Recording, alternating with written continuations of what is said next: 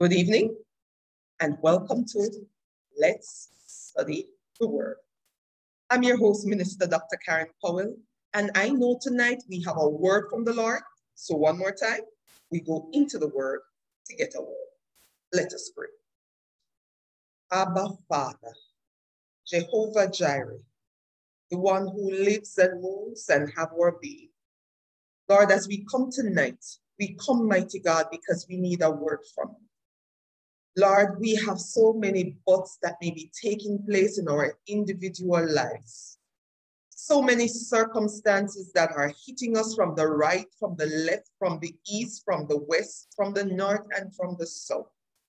Lord, decisions to be made, situations and circumstances that have us backed up. And Lord, we can't even think. We don't know what direction to turn.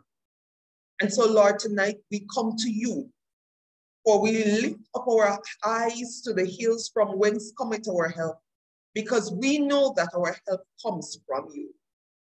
And so, Lord, we want to tell you thank you, that you are the God who hears. You're our Abba Father, and you will answer prayer.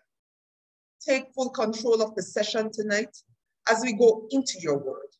Give us a Rhema word to keep us for this season. Thank you, Daddy. In your son's name we pray. Amen and amen. Good night, everyone. And we are back to week 2 of our conclusion to the session, the but, the man, the servants, the prophets, and the God of these crossroads.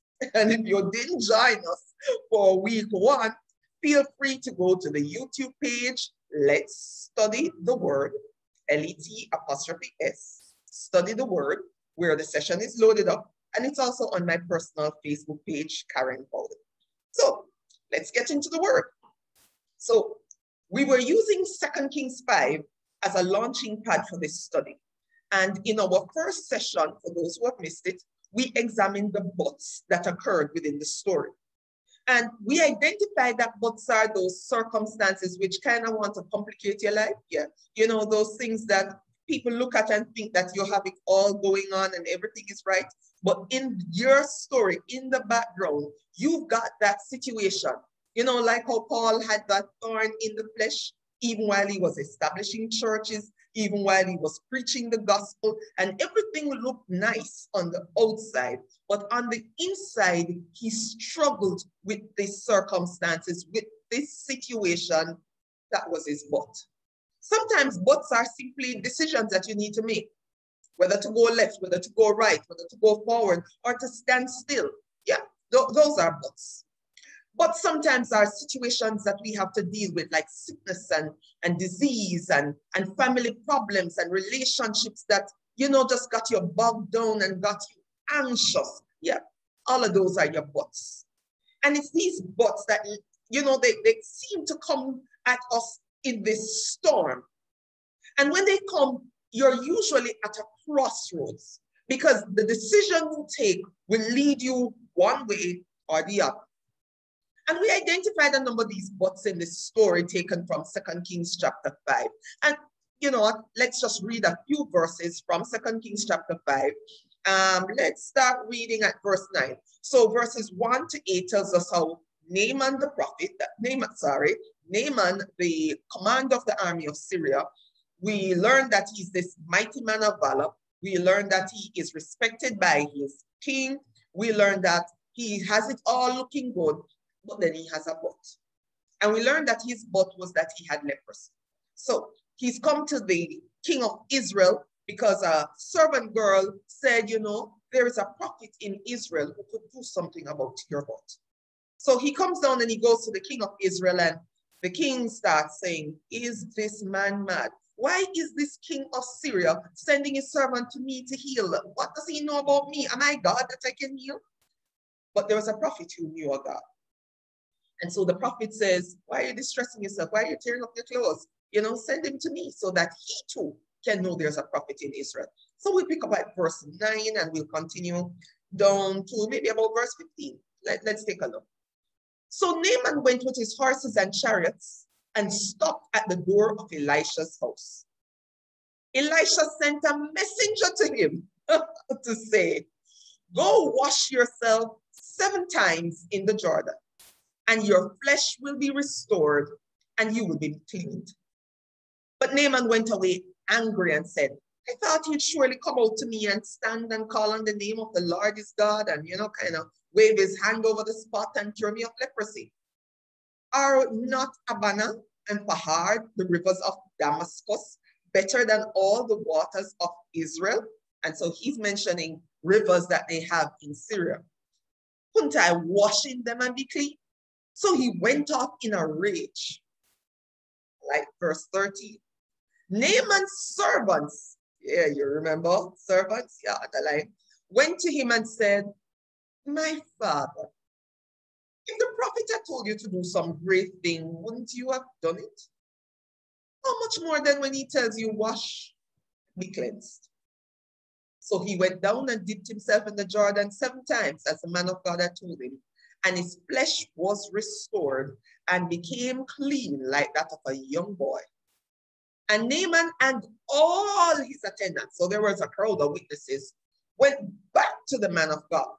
And he stood before him and said, now I know there is no God in all the world except in Israel. So please accept a gift from your servant.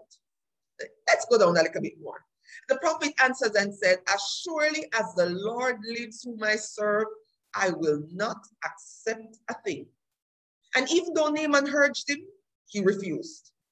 If you will not, said Naaman, please let me, your servant, be given as much earth as a pair of mules can carry. So he wanted some soil. For your servant will never again make burnt offering and sacrifices to any other God but the Lord. So he wanted this soil to go home and use it to make an altar. But may the Lord forgive your servant for this one thing. When my master, that's the king of Syria, enters the temple of Rimmon to bow down and is leaning on my arms, and I have to bow there also, when I bow down in the temple of Rimmon, may the Lord forgive your servant for this. So basically he's saying, when I go, don't think that it is that I'm going and I'm bowing to Rimmon. I'm bowing to hold my master's position, to keep my role in his life. I'm just bowing out of courtesy. I'm bowing because the king is beside me and the king is bowing and I should be higher than the king. So Elisha says to him in verse 19, go in peace, Elisha said. And we stop right there, verse 19, a good place to stop. So now that you've read the ending of the story, let's go back to the top of the story and just talk about those parts. So we have Naaman, the commander of the Syrian army, who is seen as a great man. He has a problem that money and power can't solve. And we said that this problem was leprosy. The next thing that the scripture told us was that this Gentile, this commander of the army of Syria, goes up against the people of God. And the Lord gives victory to him. Now that's the second book that we saw earlier in the story. So, but number one is that he's got a problem that money and power that he has can't solve. But number two is that this is a conundrum because a Gentile is getting victory over the people of God. And the Lord is the one who is giving this victory. That's something seems off right there. The third book we saw was that the scripture defines Naaman as a mighty man of valor. And this is interesting because only 5 people in the scriptures have been described with this title. And he is the only one who's been a Gentile. And if you don't hear the names of the other persons, then you need to go back and watch last week's episode where we went into detail, not only about the name and the persona, but we looked at the characteristics of each individual that allowed them to be described as a mighty man of valor. Why is it important that you know this? Because you want to be called a mighty man or a mighty woman of valor. So because you want this upon your own life, you need to see what it is that you need to display. so that you can be named to a mighty man of valor. Now, those were the buts of the story earlier. Now we started to talk about the servants in the story. And there's this particular Jewish maid who has been taken as a slave from Israel when Naaman had gotten victory over Israel. So when the Syrian army had gone up against Ahab, they had won the battle, as we mentioned, and they had taken some slaves back to their homeland. And one of the slaves was this young girl who now serves Naaman's wife. And she too has a but, because as a slave, you've lost everything that you knew. You're no longer in a place of comfort. You no longer have your freedom. So typically you're supposed to be bitter and hurting. But instead of being bitter and hurting, she was looking at her master and she was providing a healing salve to an hurting family. His wife was hurting. Naaman was hurting about this leprosy that they had no power over. But she knew where power resided. And so here it is. This family is at the crossroads of their lives. Victorious, but defeated. Victorious, but hurting. Victorious, but scorned. Great in the eyes of a king, but not so welcomed in the house of a pauper because he's a leper. And so here it is. There's this young girl who provides an answer at this crossroad. We then mentioned that Naaman carries the letter back to the king of Israel, and he too has a crossroads because he thinks that the king of Syria is king of war with him. Because he's like, am I God? No. You're not God, Jehoram. But you know someone who is connected to a God. And what is surprising for me was that a slave who was now living in Syria knew about the God and the connection with the prophets, and you, the king, started tearing your clothes and started worrying about me, myself, and I, and what am I going to do, without even remembering that there was a prophet who knew what to do. Now, the king of Syria, Naaman, may have been great strategists who understood how to win wars, but they were not so very brilliant when it comes to a young girl's words, because she never mentioned that the king was the one who had the answer. She was very clear that there is a prophet who had the answer. But maybe they weren't so silly after all, because if you think about it, from one king to another king, you're not asking him to heal. You're saying, I know the answer resides in your hand. So what can you do? But Jehoram, he didn't take it that way. You know what that is? Pride. Pride of life. Yeah, that's what it really is. Because you're taking on the things of God unto himself. So that but in his life was caused purely because he was looking at himself as the answer, when we know that he has no answer. So those are the persons with the buts. Then we looked at the man, and we said the man is the central character of his own story. You're the man in your story. Naaman was the man in his story. I am the man in my own story. And understand, man is not indicative of gender or race or creed. It's simply the individual who is standing at the center of their buts. So whatever the but is, the person who is most impacted, the person who is at the center, the core of that but, that's the man. So we said there were the buts and there were the man. Now, as I mentioned earlier, this man, Naaman, who is at his butt, has been described as a man of valor. So what were some of the things that we could conclude based on last week's session that he would exhibit? Well, we said that one character, Gideon, was a man who went out in strength, but he relied on the strength of God. So he went out in what strength he had, knowing that it certainly was not going to be enough, but relying on the strength of God. We then said that Jephthah was one who had to learn how to let go of his hurts in order to live in the future. In order to live in his present, you got to let go of the past. You can't keep holding on to it. The other thing we said, like David, character there for him was that you should not be focusing on self and promotion for yourself. Instead, you should be focused on doing the will of God. And then we looked at Jeroboam, who we said, God knows he can entrust you with much. That's why he got 11 tribes, but 10 tribes first, and 1 tribe, Benjamin, who came with him originally and switched later. And if you want to hear the story about the splitting of Israel, yeah, you got it. Go back to last week's message. And the final of the 5th person was Elseadiah. And he, from his character, we learned that you need to stand with and for men of God. Let me say that again. To be a man of valor, you've got to stand with and you've got to stand for other men of God. So we discussed the buts, we discussed the men. Now, have you ever been in a situation where a but has interrupted your life?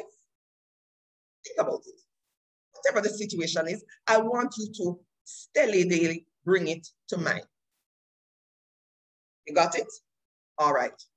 Now I want you to think about persons who came around you while you were going through that but. And these persons, this supporting cast, if you want to call it so, if your life was a movie, were your servants. They are main characters in their own stories, in their own tales, but in your story, they come in to serve you. And in addition to the servants, you also have some prophets. Now, we highlighted last week that there's nothing demeaning about the word servant. And when we talk about people coming in to serve you, and if you think you're serving someone in their but situation, it's not demeaning. In fact, Jesus came and he served, and we saw him in operation. We watched him wash his disciples' feet. We watched him heal. That's serving. We watched him die on the cross so that you and I could be here free this evening. That's serving.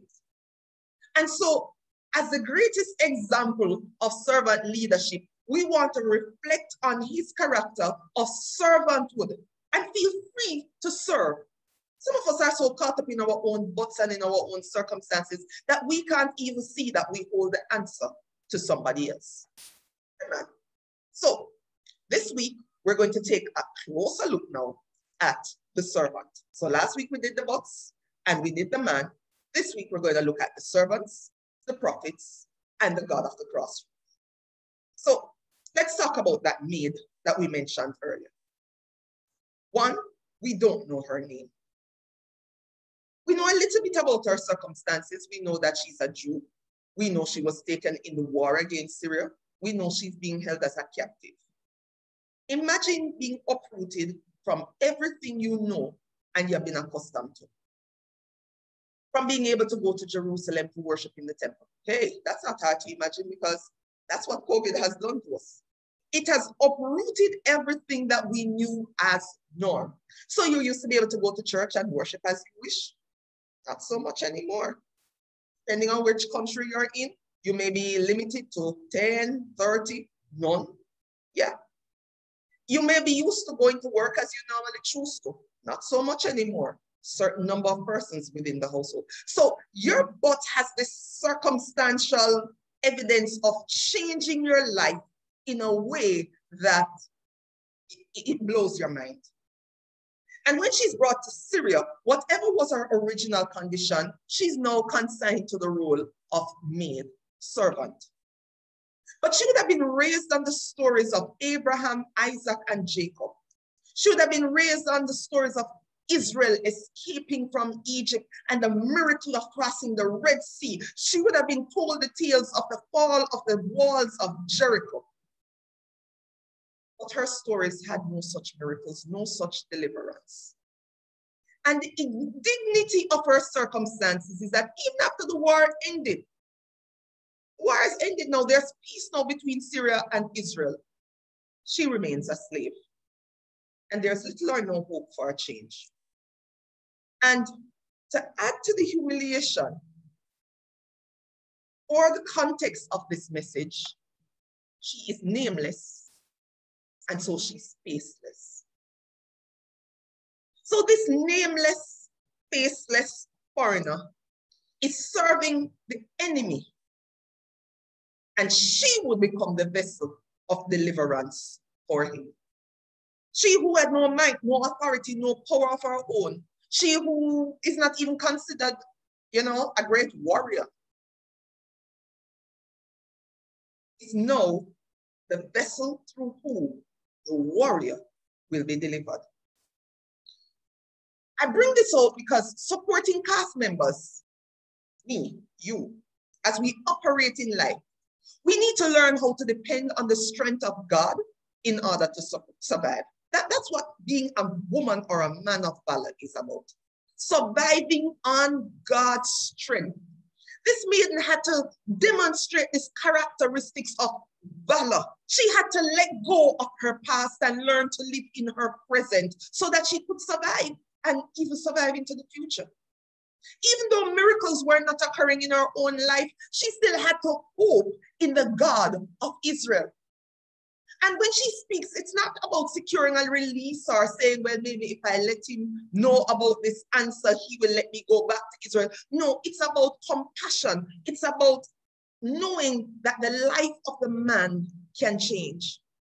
Do you see all the characteristics of the man of valor coming out in her life as a supporting character in Naaman's story?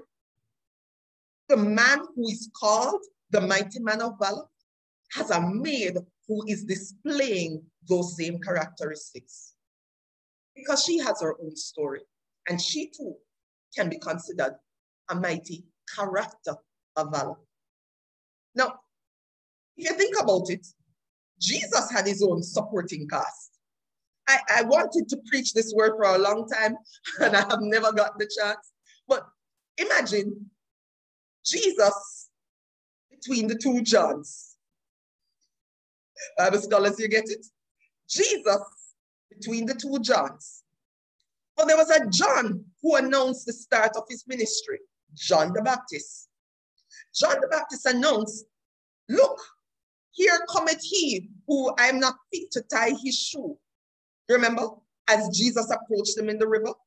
And he says, no, I can't baptize you, Jesus. And Jesus says, yeah, that's your role. This is the start of my ministry. And so John baptizes Jesus. That's John. And then while Jesus is on the cross, whipped, beaten, hurting, looking down, he sees his mother. And tradition tells us that by this time, Joseph had died. I don't know if you knew that, but Joseph had died. And so she's standing there, and his concern at that moment was not even for himself. He was looking at his mother and he was concerned. And so he looked at John, the beloved, John, the disciple, John who laid his head upon Jesus's breast, John who he told the story, John who was accompanying him throughout the 3 years of his ministry. And he says, John, behold thy mother. Mother, behold thy son. The two Johns. Those were his supporting cast. And if you think about it, Elijah had a Elisha. Moses had a Joshua and a Caleb. And when he came to battle, he had a Joshua and an Aaron. Different people support you at different points in your life, at different levels. Do not despise them because their roles, whether servants or prophets, are important. Think about the other servant, the one who may not have been the guide to the prophet, may not have been the one like the maid who gave the direction to go, but it was another servant who subdued Naaman's pride. Remember, we read it tonight, starting at verse 9. Naaman was all up in himself, up in his emotion. Me go deep in the dirty Jordan? But it was a servant who more than likely was a slave. I don't know if he was a Jew or another type of Gentile, but it was that servant who was the voice of reason. And notice He was a smart, intelligent man because he didn't just look at him and say, Master Naaman, you're being an idiot. I'm sure that may have run through his mind. But he says, Father, subduing himself, coming from a voice of reason, coming as a child, speaking to a father, coming as one less than, saying, think about what it is that you're about to do. There's some servants, some friends who are going to tell you the truth even when you do not want to hear it. Value them. These are the ones who stand to both announce that there's a representation of God on the earth, but also the ones who will warn you to say, listen, stop, think about what you're going to do. Drawbreaks, are you sure you want to go down this road? We're talking about servants. Who are the servants in your life? Who are the servants? Have you said thank you recently? Have you prayed for those who serve you? At this point, I want to pinpoint the prophet. Now, bear in mind, we've already discussed the fact that Jerome was not the author or the vessel through which healing would come, because healing doesn't come through man, it comes through God. So even the healing did not come really through Elisha. He was a vessel to release the answer to the healing, which comes from God. As powerful as Jerome was as king of Israel, he did not have the power to heal. And as I thought about it, as I reflected on that scripture, you know, my mind went to a place where you don't want to go, but it's the truth. Many people come to ministries and to churches and to particular churches because they're seeking a healing. They're not really seeking a healer. They want a healing. And I want to pinpoint that no matter who this pastor, who this bishop is, who this man of God is, as much as he may heal this person and that person, he may not be the vessel of your healing. You've got to understand that, because healing comes from God. He's the one who determines who gets healed and who does not, and when it occurs. Remember, we spoke about Paul and the thorn in his flesh. He had to die with it. It never went away. The second point in the message is that the young maid her message had become distorted in the transmission. But in the end, the prophet understood who he was. So while the king is there tearing his clothes and going on with the hype and, oh, what am I to do? The prophet understood his role in this and says, tell the man that there's a prophet in Israel. So if you're listening to this message, more than likely you're not drawn to hype and to the things that pull people to ministry of healing and deliverance. You're drawn to the word, because not many people are going to sit down and go into the word to get a word. You're one of the extraordinaries. You're one of those called out ones. You're one of those that Psalm 119:11 states, you have stored up the word in your heart so that you might not sin against God. Two different categories of peace. Yeah, I know. We still love the healing and we love to see somebody get healed and clap. But what we're drawn to is word. And why we're drawn to word is because we know that someone can get healed and still go to hell. How many times have we heard, Lord, if you just touch me, I will serve you all the days of my life, and then they're back in the dance hall or they're back into sin. Because that's the reality. People want healing, but they don't want the healer. So here it is. King has rented his clothes. I don't have the answer. The prophet says, send him to me that I may let him know that there is a prophet. And he comes now to meet with the prophet, and the prophet sends out a messenger. I found that so interesting. And Naaman is rightly upset because he's an emissary from the king of Syria. And I have come to the king And the king has directed me to you. And you don't even come out to me. You send a servant to come and acknowledge me. And the message is, go dip in Jordan, dirty, dirty Jordan. Now, he wouldn't understand that as a Jew, the prophet really couldn't come out in the presence of a man who is leprous. That's instructed in Exodus. That's why those who were Jews who were lepers had to be put outside the camp. They couldn't intermingle with the camp. Now, Naaman's situation was a little different because as a Syrian, they didn't have these strict religious rules about lepers or sins or diseases of the skin.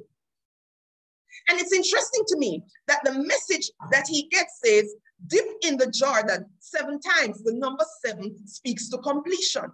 The Lord created the heavens and the earth in 7 days. But think about what the word said that we read earlier. It did not just say that you will be healed, your flesh will be restored. The prophet said, if you dip 7 times in the Jordan, your flesh will be restored and you will be clean. Now, automatically, you're thinking maybe that the clean is the removal of the leprosy from the body. But I want to propose to you that I don't think so. I think the restoring of the flesh is the healing. But I want to propose that the clean, you will become clean, is speaking to a spiritual clean. Think about it. Here it is, Naaman is standing in his prompt and pride. What was the sin in the Garden of Eden? The sin was the lust of the flesh, the pride of life, and what was the other one? You need to go back and watch the earlier episodes or the earlier series. Lust of the flesh, pride of life, and the lust of the eyes. Now, pride of life is about being haughty and proud, thinking that he was too big to follow the instructions of the prophet. You know, the man who has the answer to your situation. Pride of life is that I don't want to do this. There are cleaner waters in my country. But none of those waters would make him healed or spiritually clean. It would make him physically clean, but it wouldn't have healed him or changed him spiritually. Naaman had an ego problem. He had a pride problem. Now, here it is that he faces this problem of pride. And so the prophet had to address it. Now, how do I know this? Do you remember the story when Nathan goes to David after David has sinned by 1, lusting after Bathsheba, 2, sleeping with Bathsheba and committing adultery, 3, killing Bathsheba's husband so that he wouldn't have to be held accountable because he got her pregnant. And Nathan comes to him and he says, you know, I want to tell you the story about this man. You know, he has 1 little sheep. And then there's this man with a whole lot of sheep. And then the man with the whole heap of sheep steal the man with the 1 little sheep. What do you think? And David said, what a wicked, cruel fellow. Tell me who he is, let me put him to death. And Nathan says, you're the man. You have all these many wives, you have all these many concubines, and the poor man had 1 wife and you take him.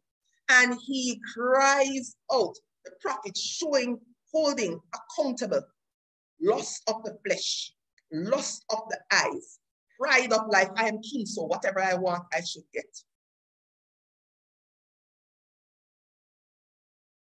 Nathan holds the mirror to David's face, and David, in seeing himself, falls before his face, and that's when he wrote Psalm 51.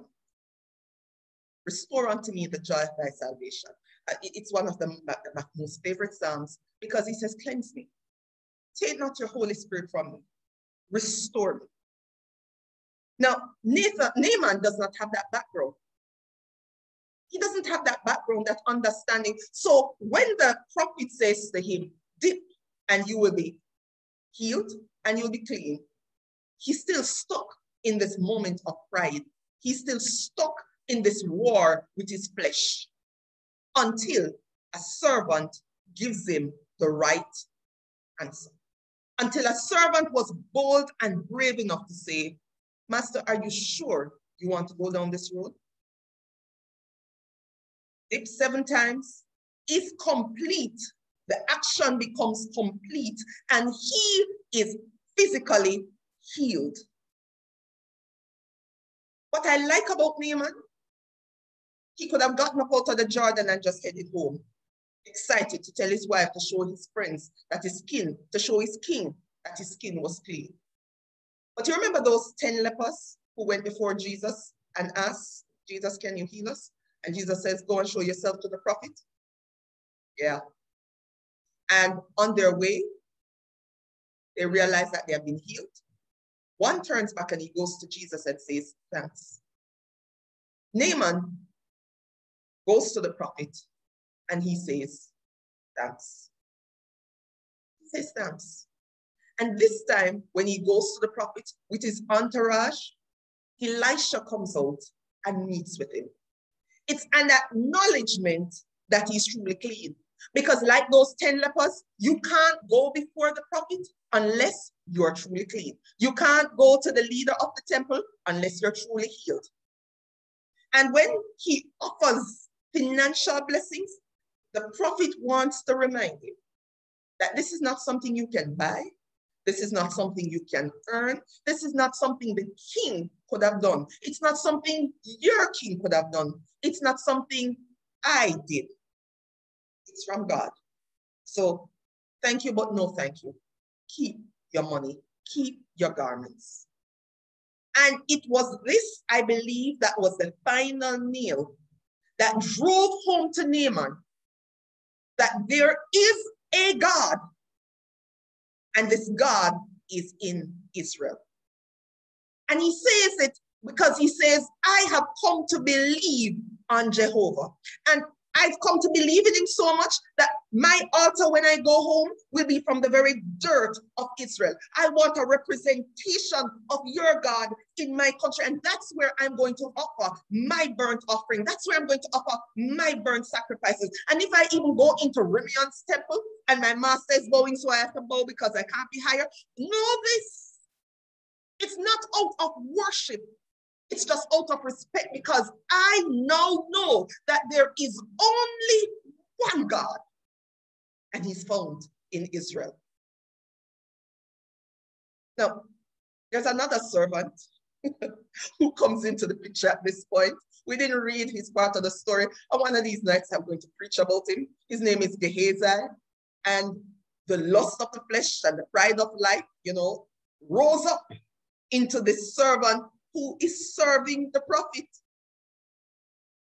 He's a servant to the prophet. And so I want to point out to you that lust of flesh and pride of life and lust of the eyes is not limited to people who are outside the temple. It happens to even us as Christians.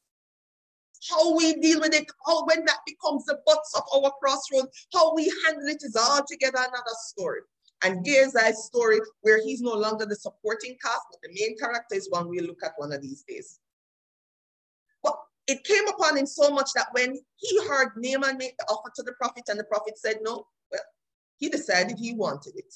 And his story, we'll talk about later. So now we're at the crossroads. Naaman is healed. For him, the thorn of his flesh has been removed. He has encountered the real and true God. And I want us to consider a couple of things. Why Naaman? Why not a Jewish leper? Were there lepers in Israel? Jesus actually said it. There were many lepers in Israel, but the only one God chose to heal was Naaman.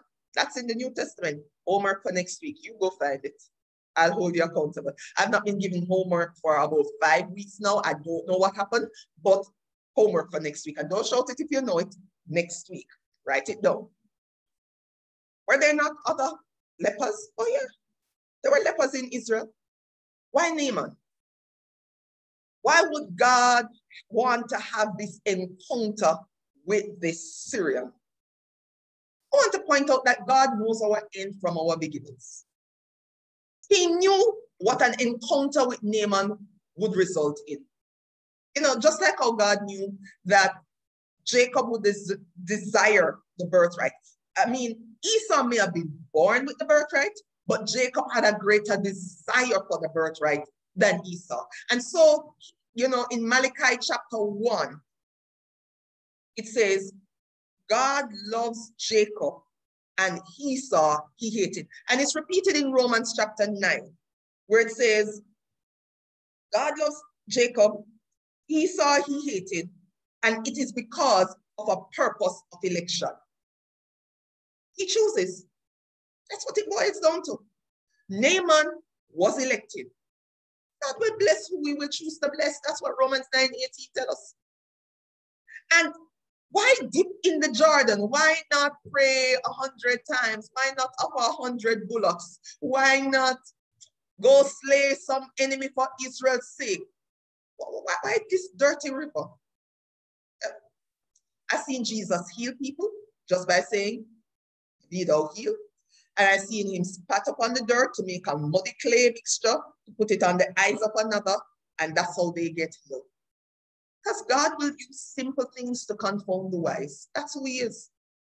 And for Naaman, choosing a dirty river allowed pride to be exposed.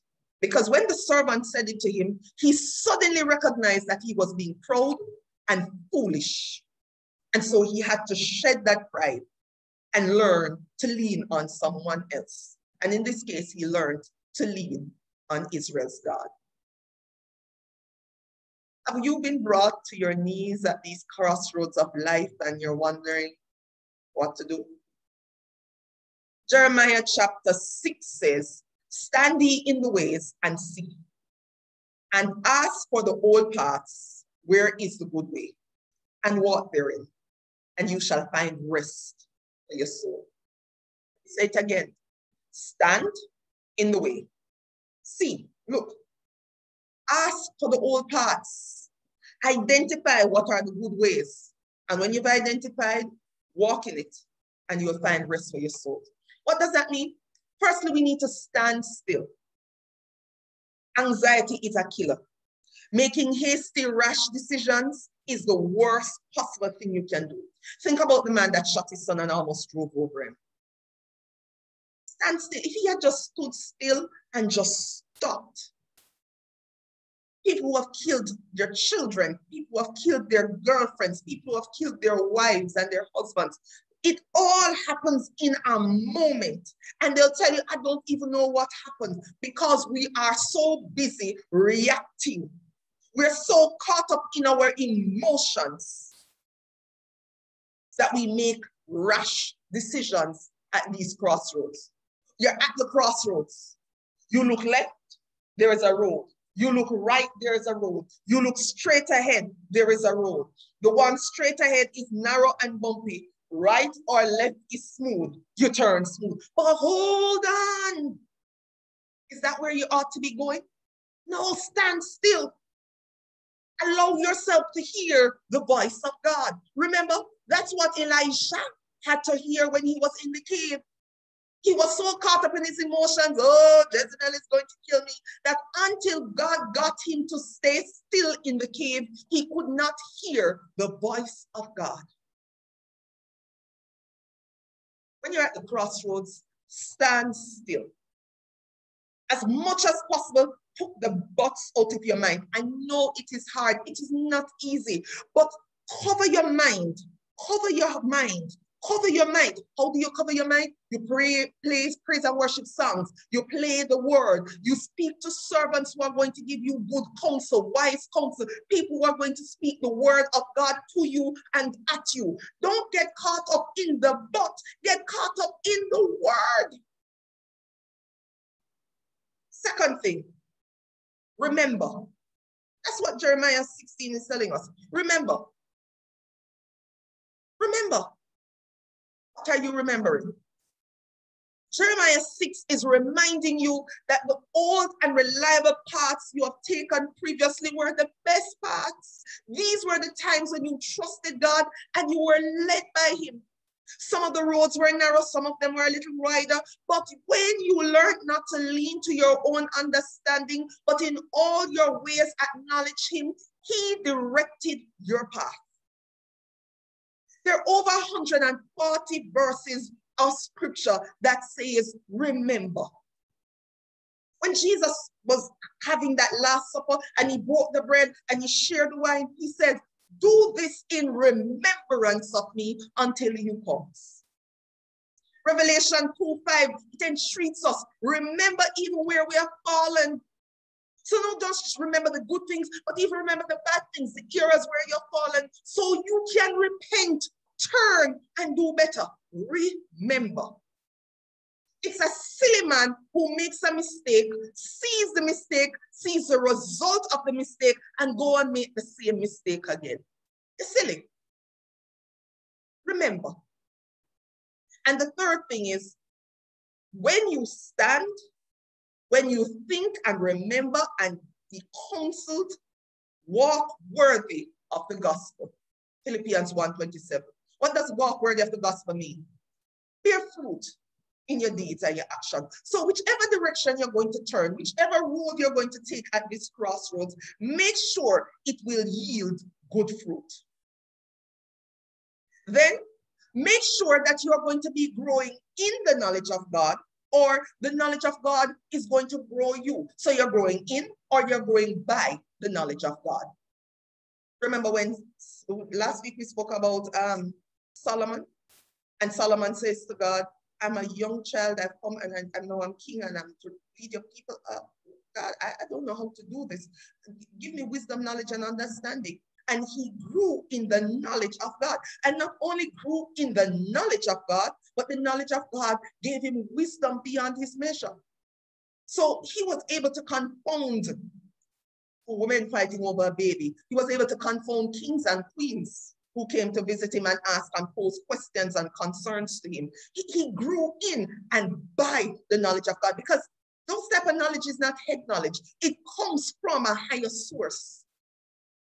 And be strengthened. Be strengthened. When you're at the crossroads, be strengthened. When you've got that book, be strengthened with the power and the anointing of the Holy Ghost. That's what they had to learn in the upper room. They were at a crossroads. Jesus had died. He had been resurrected. He had come and walked again with them. And now he had left them and he told them to tarry and wait. So they were standing still and they were waiting and they were remembering. And then he pours out the anointing upon them and they're strengthened with all power. And when you're strengthened, give thanks. Give thanks. No, the thorn may not have come out of your flesh yet, but give thanks. No, the circumstances not fully worked out yet, but give thanks. The financial situation, the bind that you're in has not been worked out yet. Don't worry about it. Give thanks. I remember when I was in similar binds, all of those situations, and I had to learn to give thanks. What's your story? Remember, you're the main character. What's your story? Who have you surrounded yourself with as servants? Will they direct you in the word of God, or will they direct you to God? Will they tell you the truth about your actions and your answers and your decisions?